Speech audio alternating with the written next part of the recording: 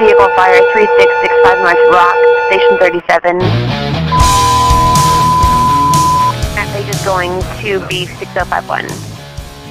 Sedgwick County Fire District 1 has 9 fire stations covering approximately 630 square miles. Between those 9 fire stations, we have approximately 25 vehicles, including engines, quints, tenders, and squads. We have a top-of-the-line fleet maintenance facility where 2 full-time certified mechanics work on our apparatus. These support technicians give us the ability to efficiently respond countywide when field repairs or diagnosis are necessary. We run approximately 9,000 calls a year. Traits for a firefighter are integrity and honesty. Another thing is you need to be self-motivated.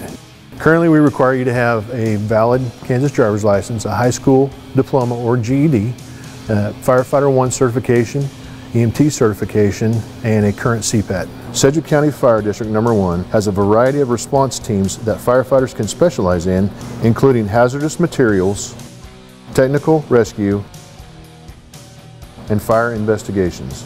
You need to think about teamwork because we are a team and they have to develop their skills to work as a group. When you start academy, it's time to develop your craft. So to develop your craft requires a lot of repetition. You're going to pull a lot of hose, you're going to throw a lot of ladders. Yeah, you're going to do a lot of firefighter drags, victims drags. Everything that might seem remedial will be embellished in academy with mass repetition. A lot of people may not realize that we're all certified EMTs. The majority of our calls are actually medical calls. People are calling us on the worst day that they're having. It doesn't matter if it's a 10-month-old choking on something or an elderly person that just needs help, we're there to help them. We got called for a code blue, we went in, and the doctors actually took a step back and they let us do our job doing CCR, and we actually got a save on the person. 2 weeks later, that guy came back to our station and gave us cookies. That's a pretty cool part of the job. When we get on a fire scene, we're all each other has. I've got to be able to rely on the guy next to me, he's got to be able to rely on me. Being a firefighter to me is more than getting on a big red truck and responding down the road. It's about building safer communities, the opportunity to help others. We go into the schools and we work on fire prevention.